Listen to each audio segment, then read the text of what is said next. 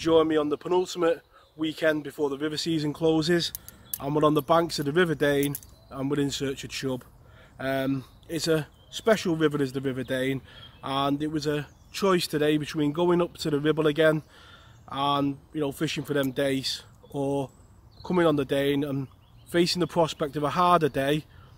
But sometimes in fishing, the challenge is what it's all about, and this river behind me and fooling the chub that live in it is the challenge today. So the setup for the session today, I've gone with my 14-foot Dronacrolite Plus 4-pound 4-ounce float fish, and I've got that down to a 6 No. 4 fine tip StickFloat, but it's got a good body on it so you can hold back. I've got it fished shirt button style, but then down to a bulk of No. 4, 2 No. 8 droppers, down to a tiny size 20 hook. And some people, when you talk about chub fishing and they see such a small hook, do worry, but that hook is more than enough to catch the chub that are in this river, that go up to about 3 to 5 pound max. But there are quite a few chublets in there as well. So I'm going to start off light, and that is the setup that we'll be going with today. Let's take a look at the side tray and the swim. Right, so side tray for today, I've got about 3 pints of red maggot, about 1.5 pints of Cheshire particle hemp, 2 pound 1 ounce hook link, a small size 20 hook, and some shot for balancing the float right down, and of course the two most important pieces, a depth plummet and a pink disgorger, without which all this is useless. Let's have a look at the swim. So what we've got a snag right on our inside here, and what that's created is like a slack on the inside here. Sometimes you can stand in the water here in summer when you're catching a lot of fish, but like I said at the start, today I think it's going to be chub fishing and only a few fish, or if we get lucky we might have a really good day. But what you don't want to be doing is disturbing the water down there. Got my keep net ready in the edge, so all that disturbance is done at the start.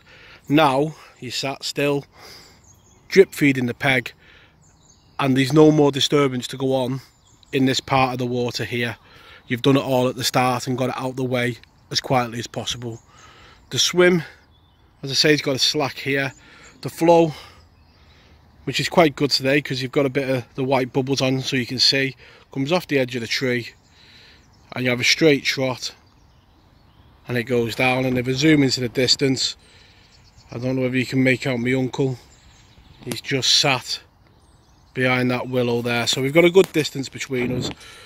And like I say, today's will be one of them days where you hope to get 1 or 2 fish, but we are chub fishing, so you never know.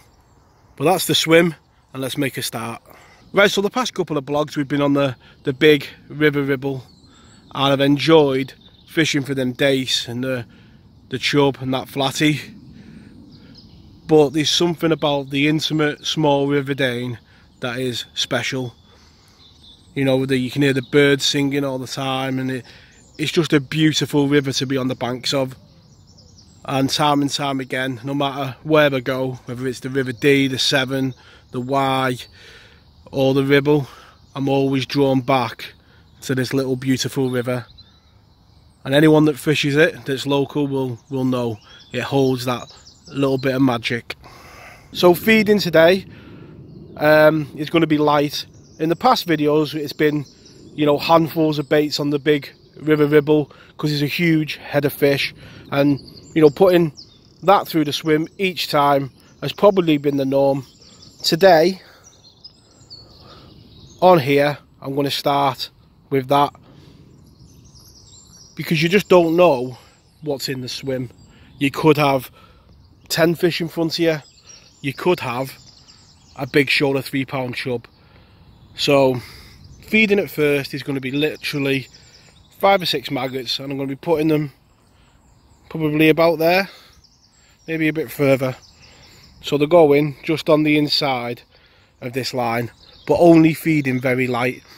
If you start hitting chub every cast, you can match it accordingly, but just to start with, I'm just going to trickle some maggots in and probably end up putting me hemp in line with that shadow. Looks like a nice place to put it. It's a nice depth down the swim.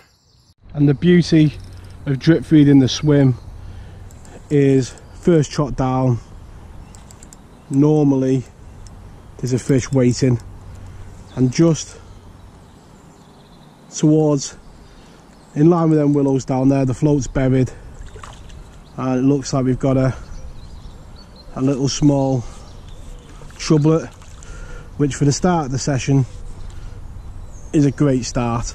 There we go, there's that chub, and an excellent tactic, just drip feeding the peg while you're setting up. Only 5 or 6 maggots every couple of minutes, you know. Set your rod up, thread the line, put some in, put your rig on, put some more bait in, and normally when chub fishing there's one waiting, and hopefully there's 1 or 2 more of these fish about, and we can have a nice net of chub today. That chub's in the net now, and these days can be quite mentally draining. The days where it's a bite of chuck, like on the Ribble recently, you'd almost go into autopilot. But with this type of chub fishing, you might only get one of them fish every half an hour, and they can come anywhere in the swim. You might not get a bite for half an hour, and then the float buries 5 yards down the swim. So you've got to be concentrating on every trot down as such, expecting that float to bury, and it might only do that once every half an hour sometimes. Some days, if you're really lucky, obviously the chub are sat there and you can do a good weight of chub, you know, like you're talking like 40-50 pound of chub. But some days it's a bite every half an hour and you get 10 to 15 pound by the end of the day, just getting that one fish every half an hour. But the amount of trots that you've gone down the river to achieve it can be a lot, you know, over the course of a day's fishing. And these are the days where it doesn't matter if you catch 10 fish, 20 fish, you go home mentally tired. But it's well worth it if you sat there with a net of chub at the end of it. So it's taken about half an hour and the float's buried again, and this feels like a slightly better one, and this is going to be when a longer landing net's going to come into play, because on a light hook link it has got the potential to go underneath this tree under my feet. So the earliest chance you get to net it, the better. And there you go. So that's the second chub of the day in the net, and it took about half an hour since the last bite. So we'll get him out and we'll have a look at him. Right, and there we go, and there's that chub. I'd say about half an hour since the last one, and which is about normal really for chub. You know, they move off and then you've got to get the confidence back again, and hopefully we can pick them up steady all day. We'll have a nice net at the end. But with this sun, as you can see, just come over the horizon, there is a bit of colour in the river which might save us, but it all depends on that sun really. If it gets too bad, it might knock the fish in. But 2 chubs so far.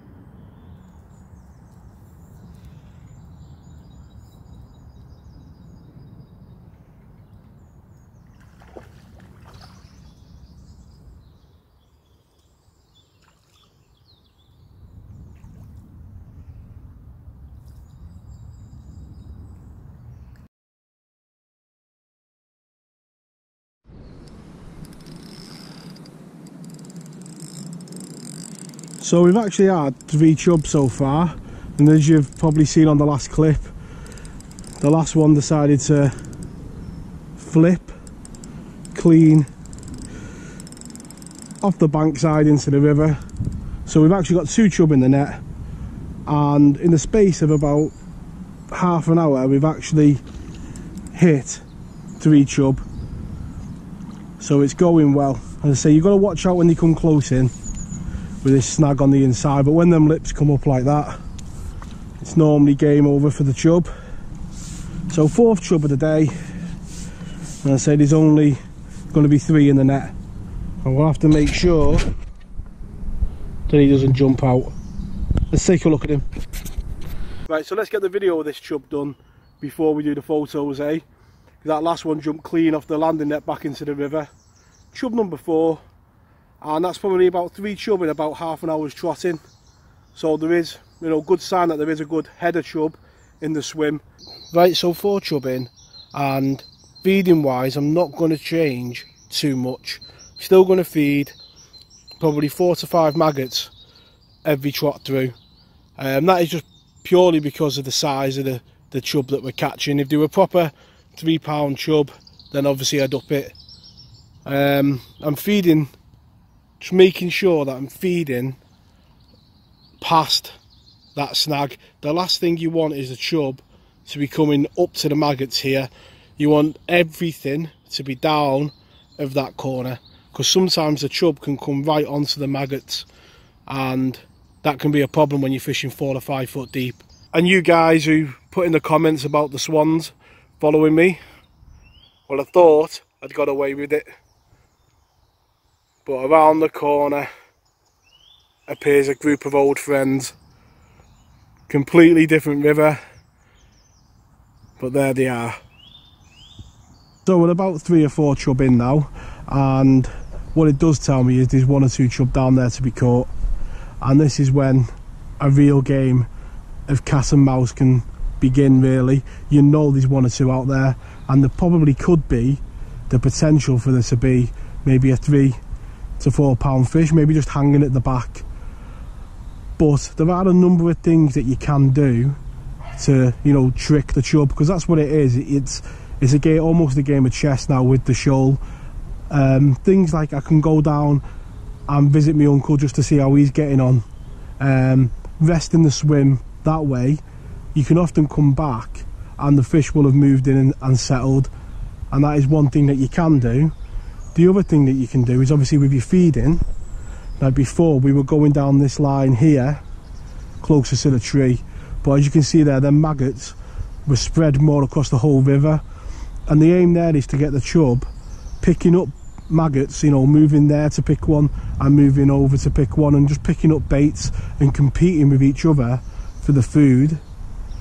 And what you find then is the fish are busy looking for the food that they slip up, because they're all over the swim preoccupied looking for your bait than they are worrying about the danger that they might have had of the disturbance of the other chub being caught. And that is what it's like. You know, you've just got to keep trying to be 1 step ahead of them. Maybe moving over to a double maggot is another, you know, a change bait can often bring a bite. But there are little things that you can do to keep the bites coming. So just hooked into another chub right down the back of the swim, and this was right at the bottom of the swim, which tells me that the shoal might have just moved, just dropped down a bit, you know, out of the main area where we've been getting them, and it might be a bit of a time just to give it a bit of a break and go and visit my uncle and give them a time to move up onto that, you know, that hemp, because that's what's going to hold them in the swim as well as the maggots going through. But the fact that they've moved down probably by about 10-15 yards is a sign that they're spooking. So after this chub, it might be worth just going down and having a chat with my uncle. But chub number 5, and that is probably the best one so far. As you can see there, that tiny size 20 hook in the top lip, more than enough to be catching these chub with. A nice strong hook. And there we go, what a lovely chub that is. It's got little gold on its gill cover and fin perfect February chub. Probably the best one of the day so far, and as I say, coming right down the swim, so it might be a time to just go put some bait in and go and have a wander down the river and see how my uncle's getting on and give him a bit of a break. So conditions wise today, you couldn't get better really for stick float fishing. It's got a nice colour and there's not really been a breath of wind, but in the last probably 10-15 minutes there's been a gust that's been coming down the river and pushing the float into this inside bank. And when you're fishing for chub, its presentation is key. You've got to get that bait going through right to fool them. So just into another fish. It feels a smaller one actually. It might not even be a chub. Just feeding slightly a bit further the way across, and the first trot down that far line, the float's gone and it looks like a dace. Go, there's that dace in absolutely immaculate condition and fantastic to see. Always happy to see a dace. Let's get him in the net. So a dace is a real confidence fish, and the cloud cover stayed around, so hopefully there'll be one or two more about. When I say a confidence fish, it's because they're very rarely alone, like the chub. If you get one, you know, you hope there's more. And I was hoping that guy was going to be a chub. When the float buried, I thought, here we go. And what I was doing, been feeding maggots just off the edge of this tree, probably where my finger ends there, so it's going down in that type of line. I started drip feeding for the last 15 minutes, maggots just on that dark water over there, so it goes down that line, hoping that any chub that might have been spooked here might just be holding in this water here. And I didn't go down that line, just kept dripping, you know, bait on it. First trot down, it buried, and I must have thought, yeah, there we go, you know, that worked, and it was a dace. So maybe there might be some fish holding on that far bank line. Let's see. So we've had a bit of a disaster in the last half hour. Lost 2 chub, definitely chub. The only good part about it was where they were quite up in the swim here and they weren't down where I've been getting the bites, and that's probably why I've got this fish still about. Had I lost both them in the shoal, I think it'd have been a different story. The cloud cover is completely over now, and as you can see it's raining, so there won't be any shots of me holding it up. It'll be a net shot, but we'll take a look at it. What lovely colours they've got in the Dane. Beautiful fish. And that's chub number 6, and we'll get him in the net. Right, so the swim went really quiet for about an hour, and I've hooked into probably the best fish of the day, and I think we're going to struggle to get it in because it's going upstream, and I think this snag at our feet is going to be the biggest problem here. To give it some teddy, get its head up, and hope that it doesn't see or bolt for the tree. Let's see, it's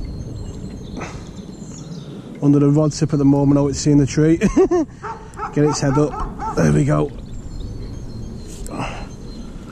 And we've got him. And say that tree down there is probably the biggest problem we had there, because the fish went upstream on us, and probably the worst case scenario, hooked him down there and he swam upstream. And yes mate, I know you're there. Right, and there's that chub, and I thought when the swim went quiet that maybe one of these had moved in. They will push the dace out and the smaller chub, He's got one or two stories to tell, this guy's full of character. He's got a mark on this side and a blemish on that side as well. So he's been around in this river for a while, and that's a lovely fish. That's more than made my afternoon. I love it when you get that proper bend in the rod. Only on a light hook link, and you just got to play the fish. And that has made my day, that.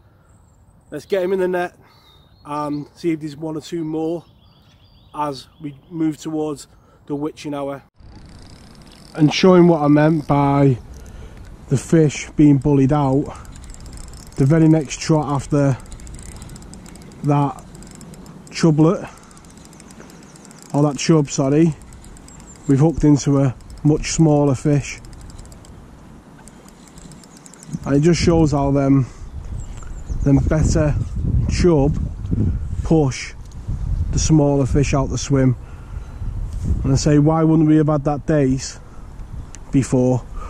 You know, all them trots down to get that chub with nothing, and then you get him the next trot down, a dace, and it's a nice dace as well. Let's take a look at it.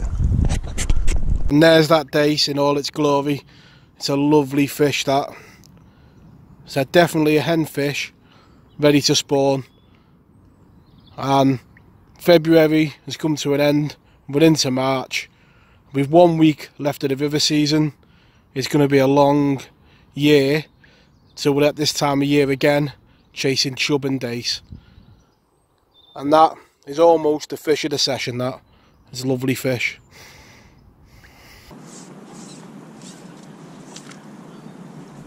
And there's that dace, and that's almost certainly a male fish. Its scales are like sandpaper, and if anyone's done any bream fishing and you feel the top of their heads when they're ready to spawn, that's exactly how this fish's scales feel. So them last two fish being a dace kinda shows the point I was making about the chub pushing all the other fish out the swim. You know, they do bully fish out the swim, and that's how you can tell when they're in the swim, because everything else disappears and you don't get bites from anything. It's almost like the swim dies, but you know that it shouldn't do because you've been getting bites.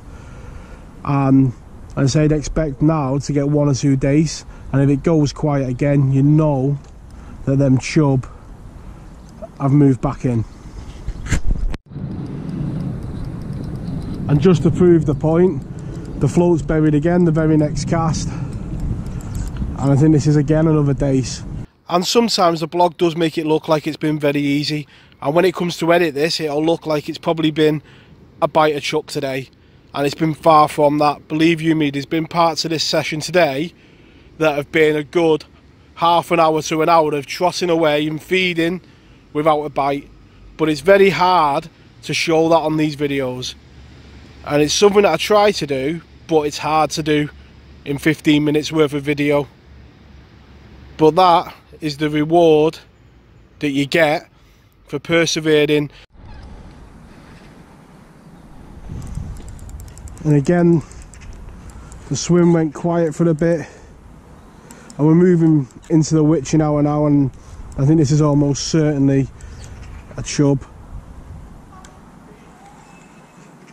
And it's hard really to tire them out downstream because they have a habit of coming up from the shoal, which is good in a way that they come up from the shoal, but bad that the fact that you're playing them under your rod tip.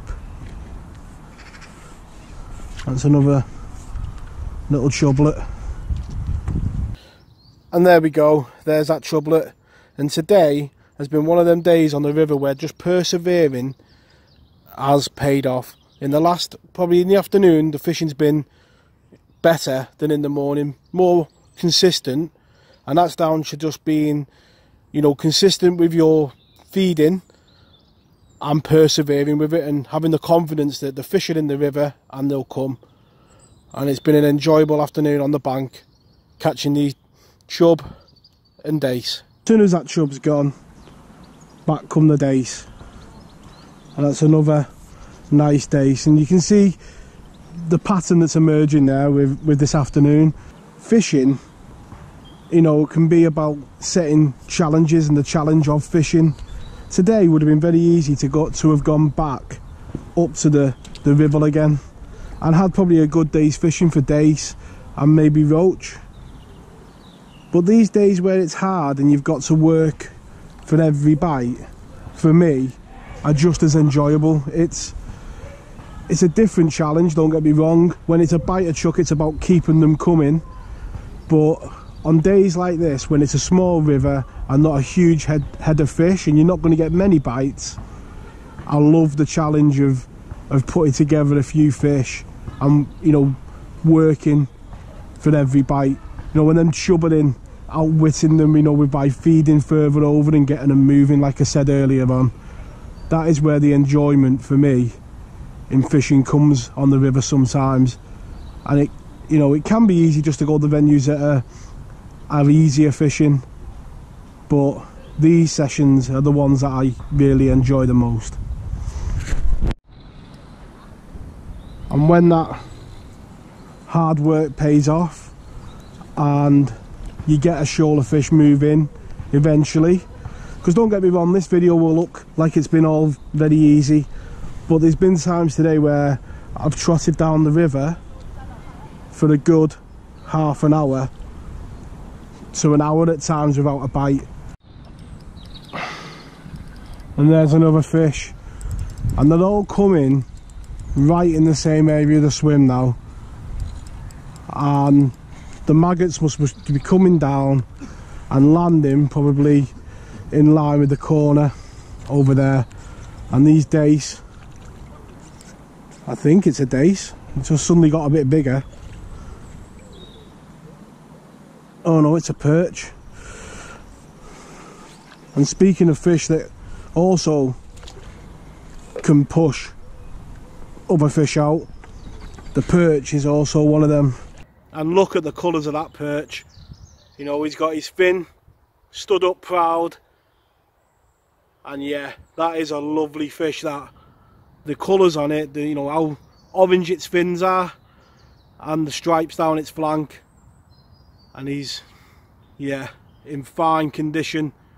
That is a lovely fish. That we've had some nice days today and we've had some, you know, nice chub, but that is by far the prettiest fish we've had today. That is a lovely fish, that. Right, so we've hit a bit of a zoo creature here. Absolutely solid. It's got to be a chub, and it's just holding down there. I would think it's got to be a chub. It's I've literally just finished talking about how, you know, swims can change, and this fish is trying to do me down the inside margin. It's almost certainly a chub with what it's doing. And then we have the dilemma of under her feet, so I'm going to get the net ready, because I think we're going to have to take a chance at the first time we see him, because he's coming up now right underneath her feet. It's almost certainly got to be a chub, and it is, yeah. And he'll have a dart for that tree, no doubt, but with them lips up in the water, and he's ours. And that, I think, will be the fish that will call an end to the blog on, because I don't think, you know, hitting the fish right down there, he tried to do me on the inside edge and under the tree, and that is the magic of river fishing. Unfortunately, come 2 weeks time, the rivers will be closed for 3 months, and you know, everyone has a different opinion about that. Why don't you leave your opinion in the comments below, what you feel about the change and whether you think they should be left open. We'll give this chub a little bit of a rest in the edge, because obviously he's had a good fight, and then we'll take a look at him. And there we go, there's that chub. And didn't he give us a proper run around on them snags on the inside edge, and then all the way underneath our feet. Proper solid fight, and a good hard fighting chub. And I don't think there's a finer way to end this week's blog than this guy. I'm going to have probably about half an hour of the session left, I'm just going to enjoy it because the season's coming to an end soon. But we'll call this guy the last one of the day, and we'll take a look at that final net and see how we've done. So, saw the little white lie, that wasn't the last fish. I had a little bit longer than the half an hour that I said, and I've had a few fish in the time since we had that chub. A few chublets and a dace, and then I've just hooked into this chub, and this will be the last fish of the session. Let's have a look at that final net. There's the final net of fish, and what an enjoyable day on the bank. Just over 18.5 pounds of chub, 1 billy and a few dace. An absolutely great day on the bank, and as I say, it wasn't easy at times. There was periods where I might have only had 1 or 2 fish in 2 hours, but persevered, and the fish turned up, and I had a cracking day with these chub. Thank you very much for watching. It'd be great if you could like and subscribe, and I'll catch you all next week. Tight lines.